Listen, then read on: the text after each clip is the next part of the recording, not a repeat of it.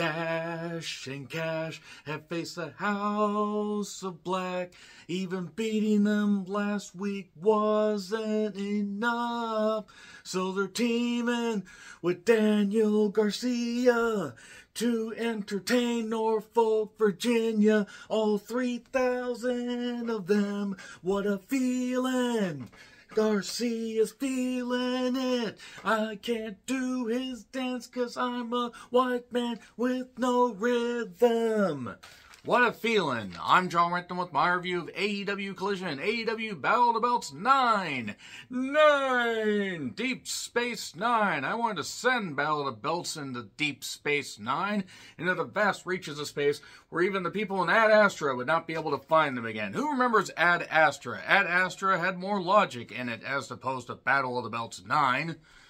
That being said, the main event of AEW Collision was quite good.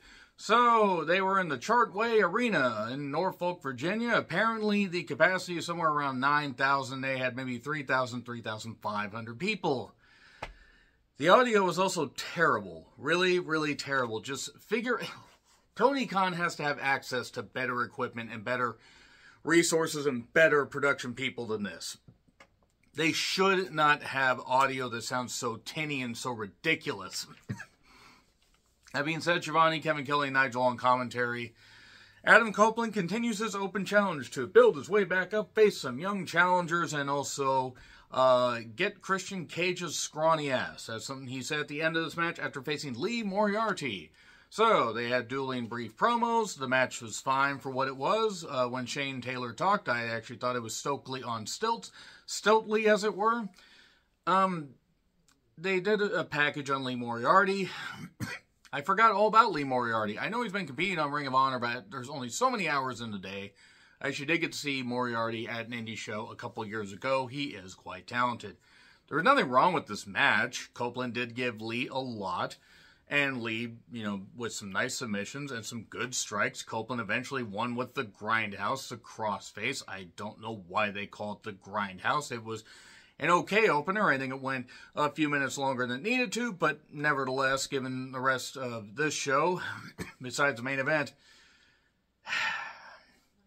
I remember when Collision really seemed like it was going to be the big goddamn show. I do also want to address something really quickly in regards to AEW. There's something that went on at New Japan's Battle in the Valley, that is. Not Battle of the Valley Belts, not Battle at Valley Lodge. Where Jack Perry showed up and attacked Shota Umino. I may review Battle in the Valley tomorrow, I don't know, because I've been up since about 5 a.m. because I had to work, and then I watched 3 hours of AEW programming, and there was about maybe an hour's worth of stuff in those 3 hours. But if Jack Perry is in... look, it's a work, obviously. Let's see him try to pull off that Crimea River thing, with any of the veterans that, work the New Japan USA tour. Let's just see him do that. They'll put him in the goddamn river. They will humble that little dweeb in a goddamn heartbeat. So, Copeland is coming for Christian Cage's scrawny ass. FTR last week beat House of Black. I did not review last week's show, by the way, because I was watching an early access screening of The Beekeeper. It was shit. Just want to say that. But FTR won. It was a good match. I just didn't see the point in reviewing the show.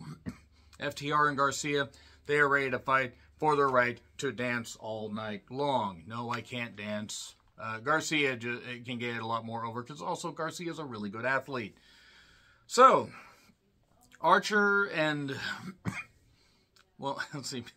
Archer and the Righteous took on the Mughal Embassy. Bishop, Khan, Toa Leona, and Brian Cage. Jake Roberts was in the corner of the Righteous Archers and Nana, the man who swerves when he drives and he swerves when he drives. It's for the Ring of Honor 6-Man Championships. I like Khan. I don't mind Leona. He's fine. Brian Cage is just not very good. Archer is a good big man, but he is on the downside of his career. The Righteous, I mean, Vincent does the snap thing. Dutch, the suspenders are certainly a choice. This match was a mess. This really got to be a mess. I mean, They tried, they had a plan, and that plan went off the rails, and then kept going off the rails, went into a ravine, and they kept trying to do the stuff. Everybody was lost. Why even have a goddamn referee? Because they made the referee seem ineffective, at least in half of these matches. So, yeah, Khan pinned Vincent.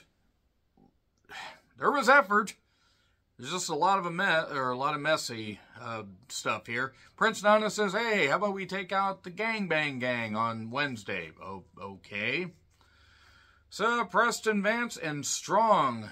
You know, the man that yells, Adam, the member of the Undisputed Kingdom.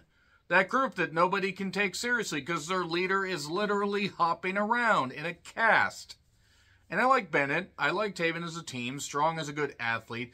Wardlow, it needs to get the fuck out of there and do something else in another company because they will never feature him right. So, yeah, Preston says, when I beat Orange Cassidy tonight on Battle of the Belts, I'll face you for the International Championship.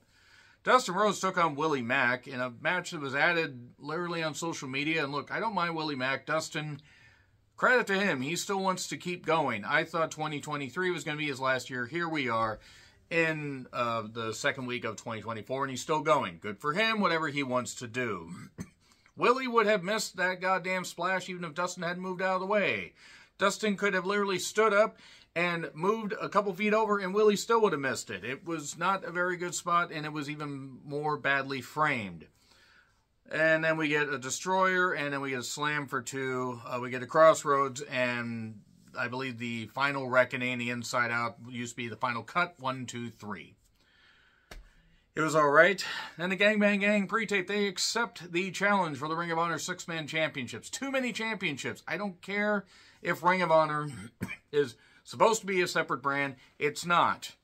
It's not. The tapings take place in front of very meager crowds. I was at the one a few months ago for the Collision just before the pay-per-view. There was maybe 2,000 people at the start of the Ring of Honor tapings.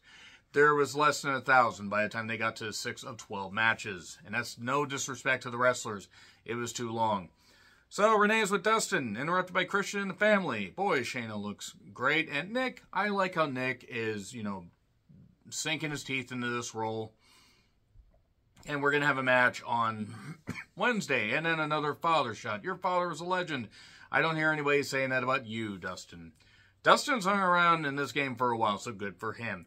Hangman took on J.D. Drake. People tend to knock J.D. Drake, and look, he's not for everybody. I appreciate his hard work, and he certainly puts the effort in. I just hope he doesn't end up like Jerry Blackwell, who had weight and could move it around, but then that became a crutch and started to wear him down. So I just hope that he's healthy and that he has a long career, long rest of his career and a long life. That's all I hope. They did maybe have this go a few minutes long, but you know what? J.D. Drake, he did some good stuff here. They talked about Hangman winning the world title. Who did he lose the title to? Oh, right. So J.D. did, a pop-up into the ropes and a forearm. That was a good spot. They kept going. He did hit a Vader bomb during the break. And then eventually, we got a moonsault to the outside on Anthony Henry, who's in the corner. J.D. Drake, buckshot lariat, just one barrel this time. 1, 2, 3, and there we are. Deonna Purrazzo took on Red Velvet. They tried. Red Velvet focused on the arm, but alas, we got the tie-up and everything, and the crowd was cheering as Red Velvet was tied up. Oh, Norfolk never changed. Not 1, 2, 3. She didn't pin her with a submission, as cool as that would have been. She got the victory, and Red Velvet said, yes! I don't think she said that. She probably said, fuck, that hurts. I'm done. So, they did take it seriously. I'll give them that much credit. Hook had arrived and won a match. So he took on a guy named K.M. Matthews. And he beat him really quickly. And the House of Black. Malachi, woo, Brody, and Buddy Matthews took on FTR and Daniel Garcia.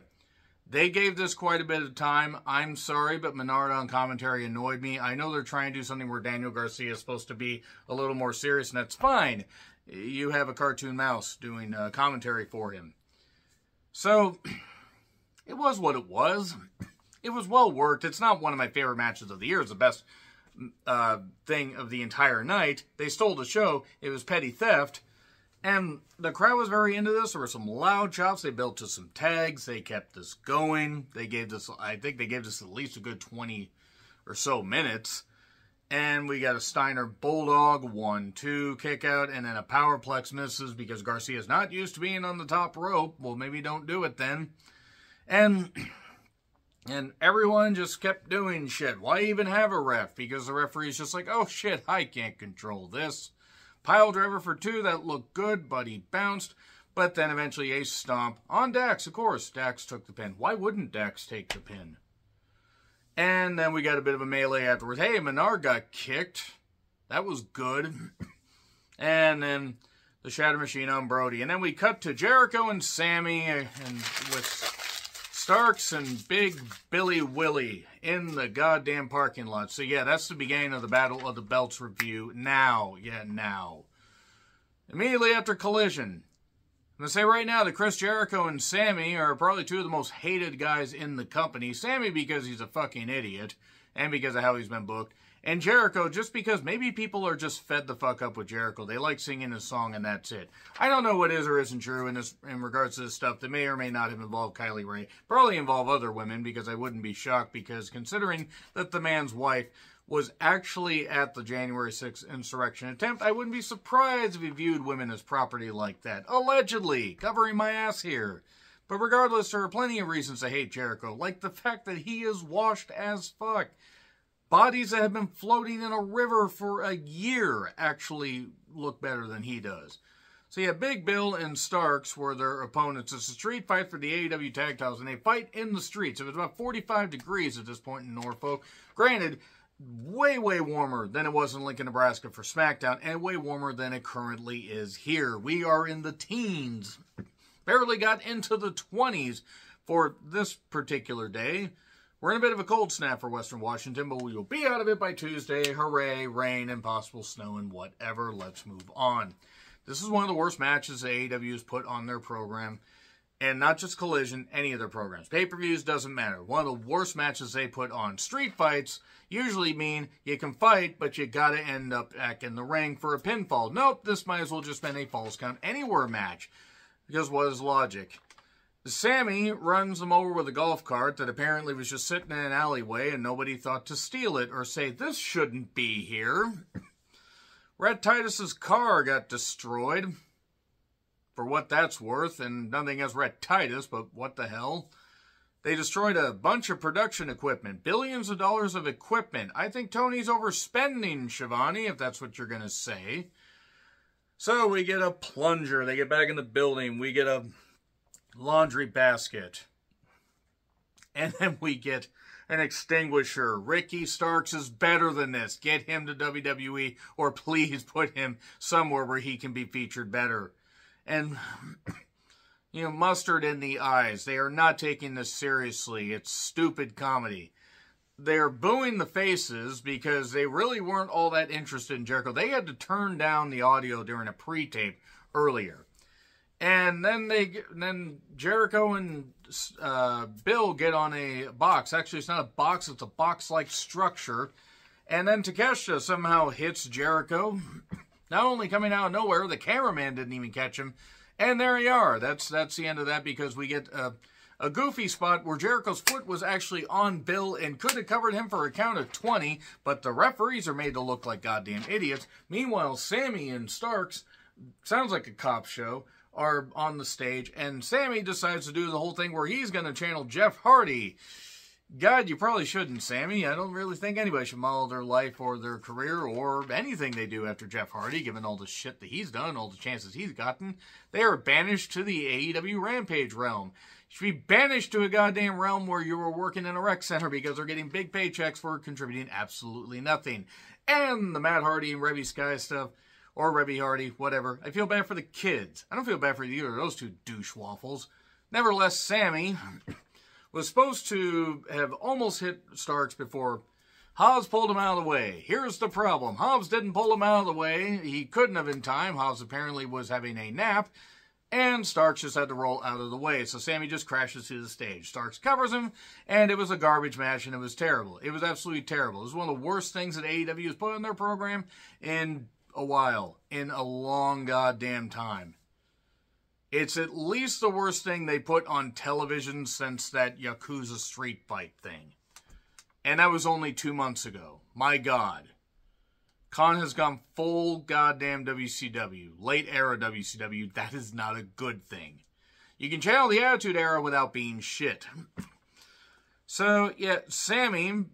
If Sammy and Jericho were written off TV for a while, I would not complain one bit. That was a pin, by the way, on Bill. So Serena is still trying to fight out of the straitjacket and continuing to train, I guess. Julia Hart and Anna Jay had a match where they at least took it seriously for the TBS Championship. Two former friends. Anna fought back, fought through a shoulder injury. Julia kept targeting it, and even fighting out of the Queef Slayer. I think that's the name of the role. Or the move, that is, and eventually Heartless trapping in Anna's like, I'm tied up like a pretzel, I will do this. There you go. So then, Battle of the Belts ended, actually, believe it or not. Then they decided to show dark match stuff. One, they actually decided to show something that happened earlier today with Team TNA fighting. And then Orange Cassidy beat Preston Vance, and they think that Roderick Strong can restore credibility to a championship that was bullshit to begin with. I'm going to say right now, if Tony Khan makes Orange Cassidy the world champion, and I fear he will either beat Samoa Joe, or Samoa Joe will be beaten by Swerve, and then Swerve will lose to Orange Cassidy. One way or another, Tony Khan is going to get that title on Orange Cassidy. If they do that, I might actually just have to say that's it. I'm going to find something else to do. So, great main event for Collision, and I hate to say it, but Battle of the Belts 9 was lousy. They really need to stop doing these, or at least put more effort into them. More effort than they did here, and I mean the company. I don't mean the talents. Well, not Julia Hart and Anna Jay. They tried. Everybody else. Boy, Ricky, please. Oh, Ricky, you're so fine. You're so fine. Please go to a better company where you can be used better. Hey, Ricky. So let me know your thoughts in the comments. Like, share, subscribe, Twitter handle in the description. I'm John Ritlin. I'll see you soon.